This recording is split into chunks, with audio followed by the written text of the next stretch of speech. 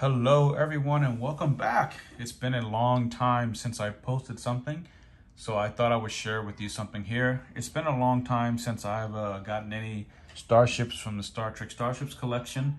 Obviously with the pandemic and life and all other things have taken a little bit more of a priority than ordering ships, although I have been tempted on occasion. But I knew this book was coming out and I did not want to pass it up. And thus, now that I have it and have finally decided to take a look at it, I thought I would share it with you. And so, here we are. The Star Trek Deep Space Nine Illustrated Handbook by HeroCollector and or Eaglemoss, depending on your preference there.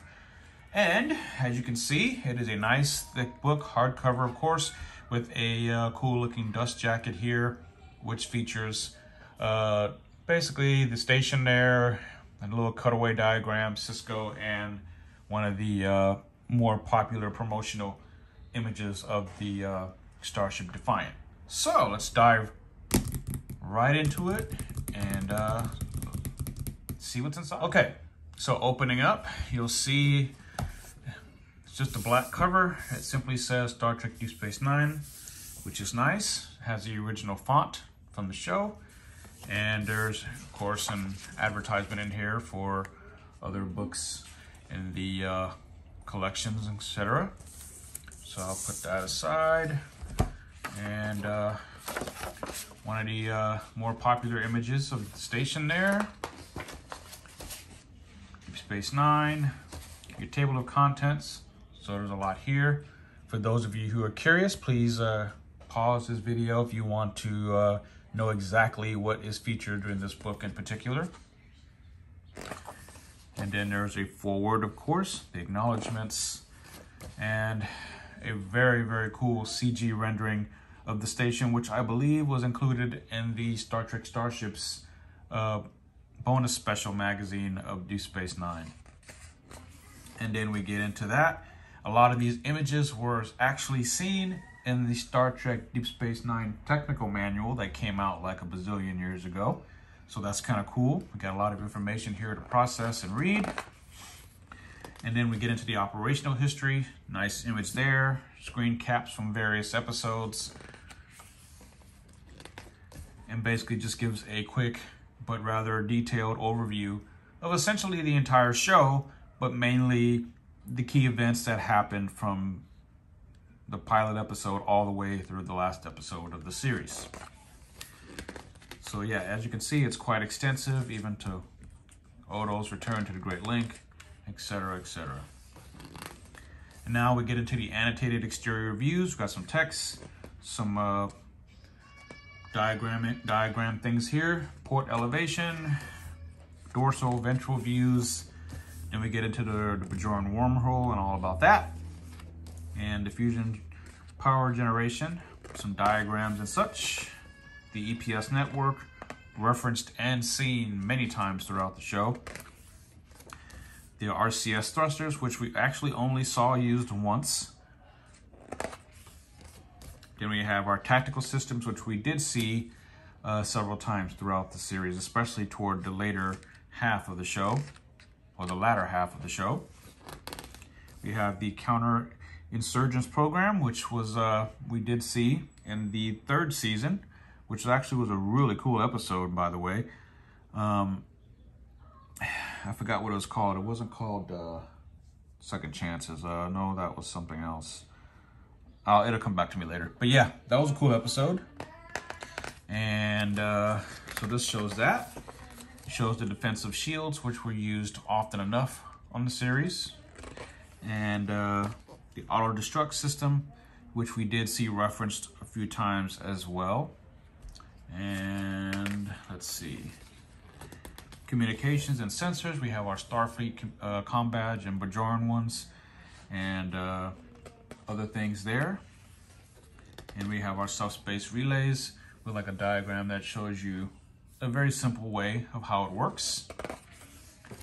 And we have our operations center, or ops as it became to be known, excuse me.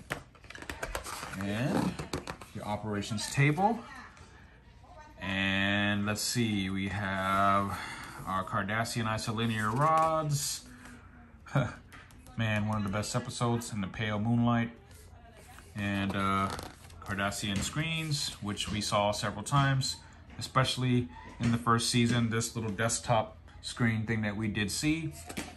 And we have the command office, which was Cisco's office, which we saw almost every episode. We have the transporter systems seen several times.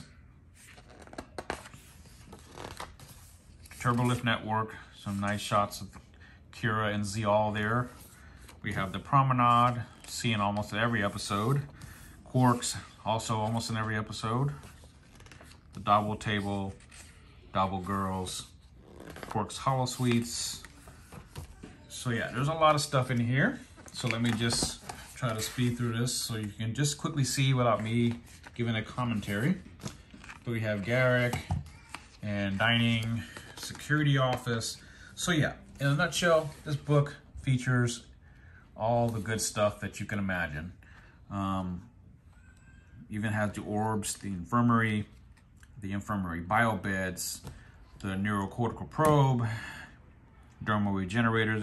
It pretty much covers almost everything seen on the series. And there's that Bajoran tablet that Cisco shattered in the, I believe, the 5th season, which coincidentally, the pieces of or a second or replica will be featured in season 2 of Star Trek Picard. We'll see how that goes. Oops. And then we have the wardroom, residential quarters, Odo's quarters, replicator systems, Zek's call center, which didn't know that was specifically for him, but okay. Cargo bays, security gates and airlocks, docking, which we saw all the time, although we never did see the Defiant dock down there at one of the lower pylons. And the runabouts. Most of this information, I think, was taken from the magazine that was featured as part of issue number 32, which was the runabout itself. I don't know what was released inside of the XL edition. I haven't gotten that yet. But a very beautiful, gorgeous image here. Unfortunately, this page kind of takes away some of that. And then we have more of that. These are images also seen in the original magazine. And various views, ventral, starboard, elevation, front, and aft. Notice it features the sensor or weapons pod, depending on your preference. And the registry for the runabout featured in this book is actually the Orinoco, which coincidentally is also the model that we got in the collection. And then this also breaks down something which I think is pretty cool. It breaks down every runabout seen on the show and heard or referenced in the show by name, all along with a brief synopsis of what happened to that runabout.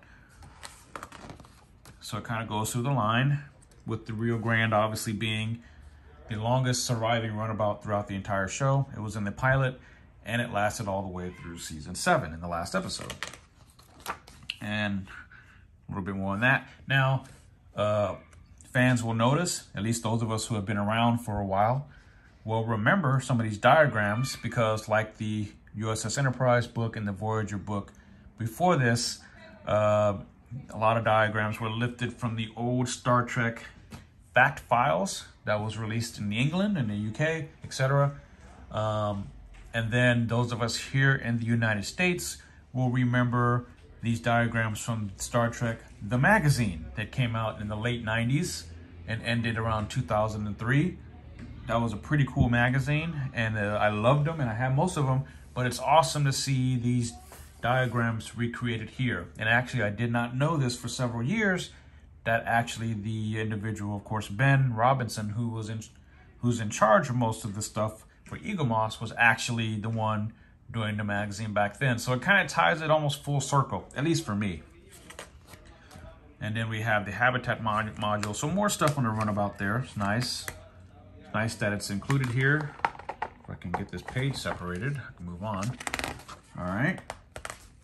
So yeah, there's a lot of stuff. The distress beacon. And then the Defiant beautiful image there, but unfortunately, like, you can't really enjoy it. It should have been like a pullout if I had to choose myself. A lot of this information, or most of it, was in the Defiant magazine special and the XL edition. So if you don't want the book, you can always go that route. A lot of images here, promotional, screen caps from episodes, etc.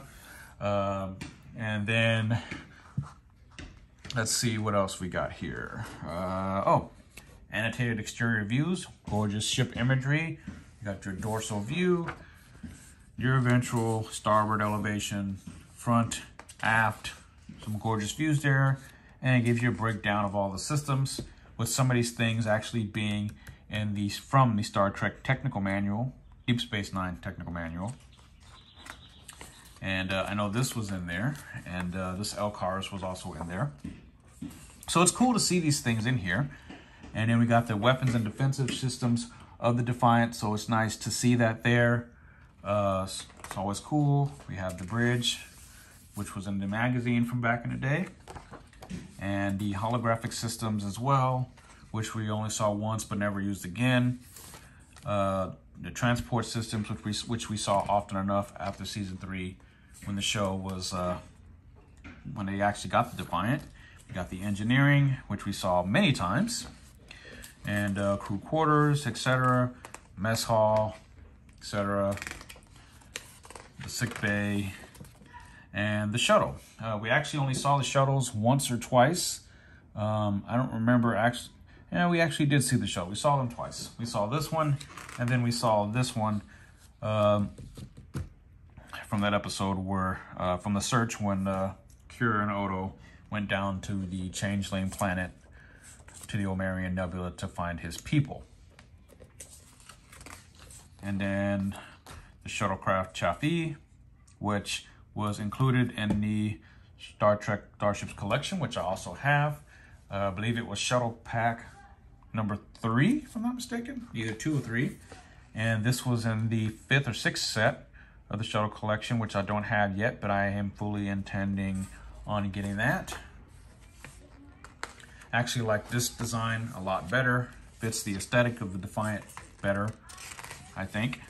And then we have even the USS Sao Paulo, which was renamed USS Defiant in the last few episodes of Deep Space Nine, once the original Defiant was destroyed. And then we have hand phasers. So yeah, this book is pretty comprehensive. The Starfleet TR-116 rifle, Bajoran energy weapons, which were cool. Always did like those weapons. Bajoran tricorders, anti-changeling device, which was interesting because this was only seen once, to my knowledge, if I can remember. I think it was Dias Cast. So yeah, it was cool to see that. And then there were other devices seen in Homefront and Paradise Lost, but not like this. And then we have the polarimeters seen from Apocalypse Now, or Apocalypse Rising, if I'm not mistaken.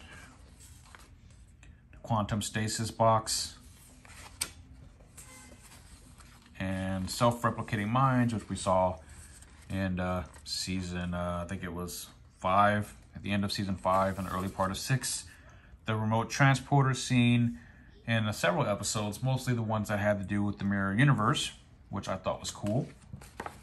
And then we get to the uniform, rank, insignia, and command structure. So that's neat to have that here. Of course, the various uniforms seen throughout the show. Also diagrams from the Star Trek Fact Files and Star Trek The Magazine. And then these gorgeous uniforms here. And desert uniforms, which we, let's see, when did we see these? Yeah, these were more like in season 7.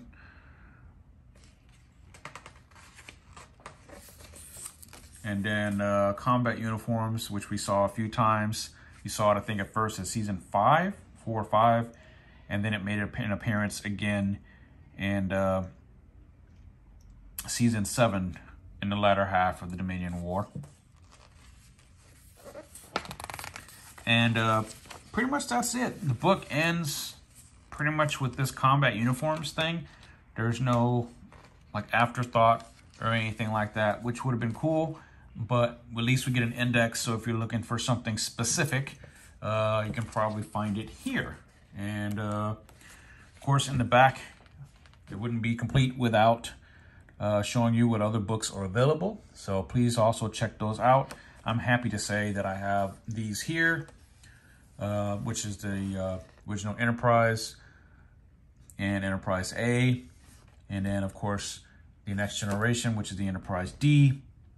And, of course, the Star Trek Voyager book. And now, currently, we're looking at the Deep Space Nine book. And then for those of you who also like the collection ships, these books are also available. Most of this stuff, all of this stuff, for the most part, were taken directly from the magazines that accompanied all the various starship models and station models that we've gotten since this collection launched in 2013.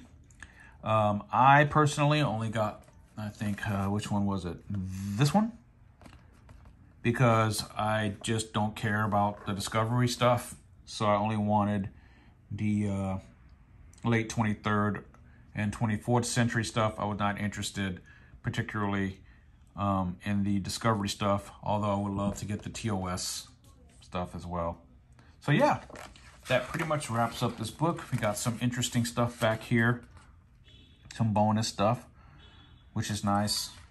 And then that's the credits, and then your back page, which is, and back of the book. And that's pretty much wraps this book up. It's a very nice addition to the Illustrated Handbook collection. And we get another image of the station there with some stuff there. So yeah, guys, definitely check this book out. You can find it on Eaglemoss or HeroCollector's online shop. And if that doesn't float your boat, you can always check out Amazon, which is where I think I got this. And it makes a wonderful addition to any Trekkies fan collection. It's nice to see these kinds of things coming out. It definitely makes it easier if you just want to grab one book that has pretty much, comprehensive information and anything in there without having to search high and low for certain resources. It's better to carry this book around as opposed to, say, carrying the 2-volume Star Trek encyclopedia that came out a few years ago. So anyway, guys, thank you so much for watching. I hope you all are staying safe. I hope you guys are all being safe out there, getting vaccinated, taking care of yourselves and each other. And until next time, guys, never mind the noise outside there. Until next time, guys, live long and prosper. Take care of yourselves, and I'll be back again soon with more cool stuff to show you.